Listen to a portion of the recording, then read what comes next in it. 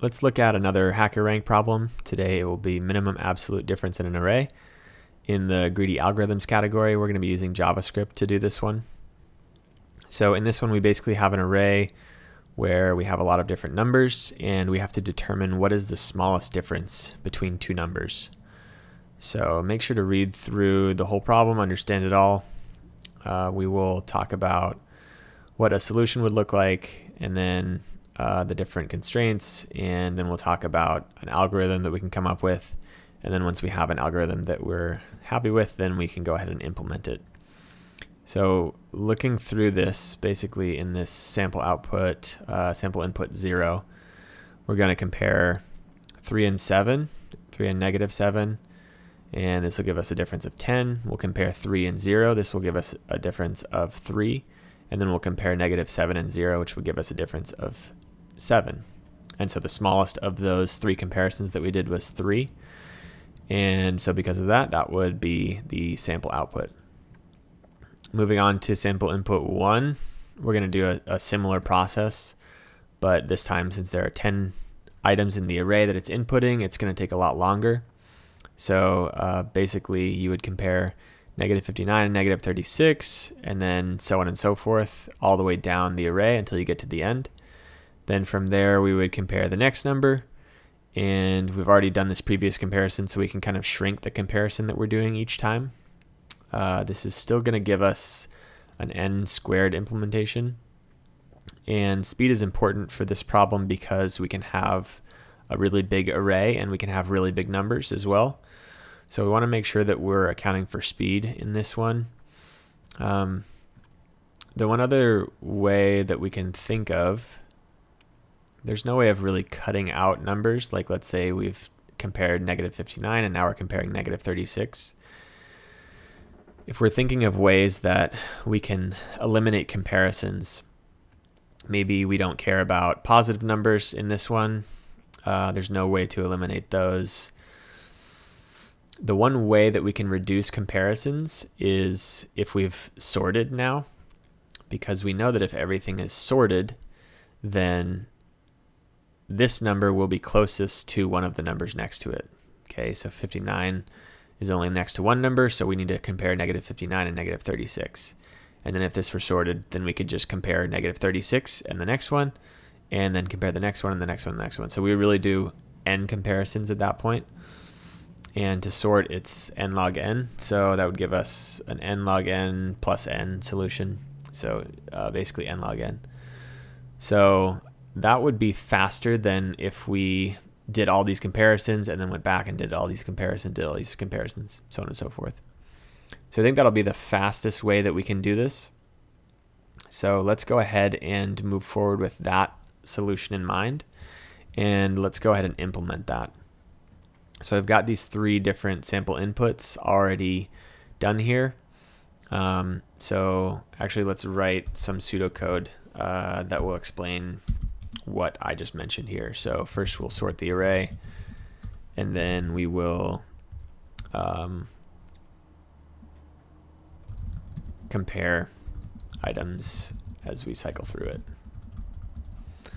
As we're doing this, we want to make sure to not compare at the end, right? So we'll start with index 0 and then compare that. We'll compare 0 and 1.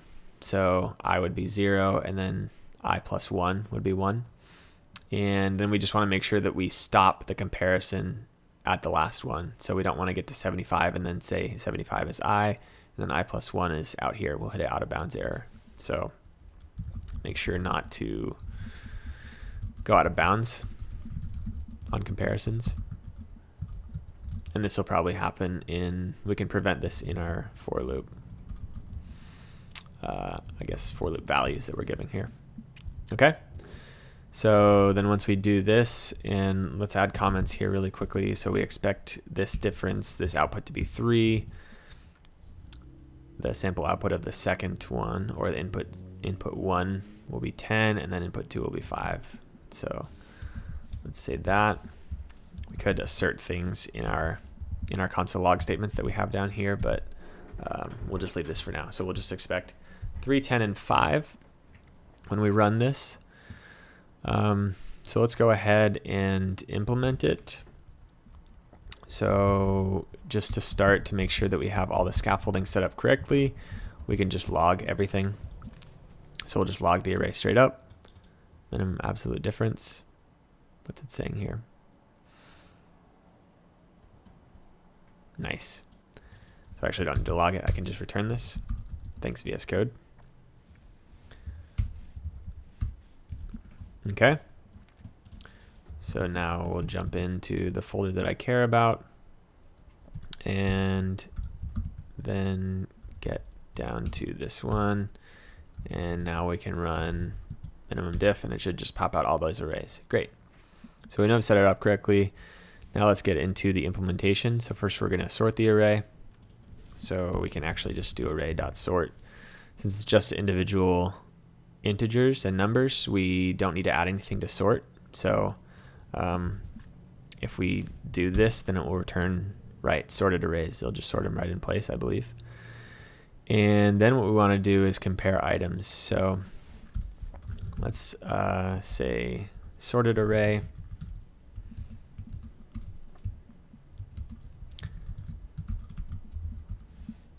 And then from here, we're going to loop through. And what we want to do is really we want to get one difference. And so maybe what we can do is we can use reduce. And one thing we have to be careful about is if we're going to use reduce, then we'll have to do something here. So we'll have to prevent it from running on the last one. But maybe we'll just do a normal for loop, and that way we don't have to worry about that. So we can say I equals 0, and I is smaller than, whoops, let's fix this here. And so I is going to be smaller than sorted array dot length -1. So this will catch this out of bounds error here. Make sure that doesn't happen. And then we'll increment, and then we'll do our checks in here. Since we're not using reduce, we can say minimum absolute difference, and we can initialize that to 0. Actually, we don't want to initialize that at all. We want it to be whatever the first difference is. So we want that to be declared but not initialized. We don't initialize it. Let's say we initialize it to 0, then 0 would be smaller than any difference we get here. So make sure we don't initialize it. We just give it an empty value when we start. And then within this loop, we can compare, since they're now sorted, we'll basically compare I to I plus 1, I to I plus 1, so on and so forth.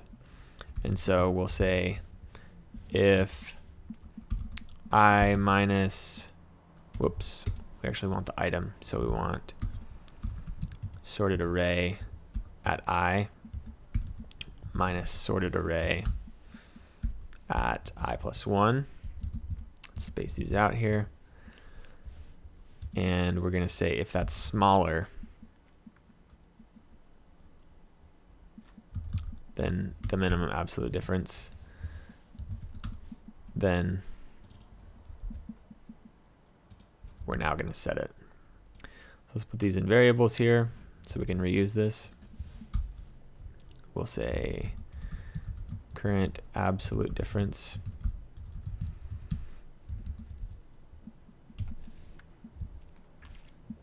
And then we can use it in here.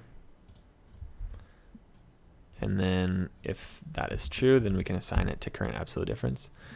Another thing that we want to be careful of here is in the first check, minimum absolute difference, this will not be defined since we didn't initialize it up here. So actually what we can do is we can say that minimum absolute difference equals sorted array at 0 minus sorted array at 1. And there are a couple of holes in the code that I have right now that I'm going to come back to and fix. So this will get our first minimum, this will get our first absolute difference. and we want to do math abs to do the absolute value, and I'll add that further down as well. So this will give us our absolute difference, and then from here, since we're doing this first comparison already, we can start with 1, okay, and then go until we get to length minus 1. Same thing here, we want this difference to be absolute, and once that's done, we have the difference there. And now that we have this, we're initializing this up here. We do want to check one other edge case, which would be, I believe this is not protected from. We want to make sure that if there's an array of input that has only one. Okay, yeah. So we do know that it has to be at least 2 size of the array. The array has to have at least 2 items. So we know that this minimum absolute difference, this will always happen, right? So we're not going to get an out of bounds for accessing item 1 here. So that's good. So there's no edge to catch there. And then from here, for I equals 1 and I is smaller than sorted array.length minus 1. So this should work for, let's say we have a last sample input here that would be sample input 3, and we want to have this edge case where there's only 2 items. So it shouldn't, and this would return 4. And so this shouldn't error on here, but we can just make sure that that's the case. So we want to make sure that we have plenty of test cases that cover edge cases. And it's giving me an issue again because we're not returning anything here. So we want to return the minimum absolute difference. Okay, so thinking through this, we've sorted the array, and then we get this initialized minimum absolute difference. And then from there, we're going forward through the array, and we're checking if the current absolute difference, which is the sorted array at I minus sorted array at I plus 1, if the absolute value of that one is smaller than the minimum absolute difference, the current one, not the current one, if the current iteration of this is smaller than the previously stored minimum absolute difference, then this is now going to become the new one. And then once it's cycled through that, we'll return this. So we've done all these things, and now we can check if our solution is right. So if it is, it shouldn't have any errors, and then it should return 3, 10, 5, 4. So let's see what it returns here. 3, 1, 3, 4. So that's incorrect. Excuse me. If we go back here, sample input 1, the output was 1 actually. So the length of the array was 10. So this output should actually be 1. And then I think the same thing happened down here. Sample input, the array length was 5, and the output should be 3. So this should be 3. And so we'll do 3, 1, 3, 4, and that looks like 3, 1, 3, 4. It looks like that is what we got.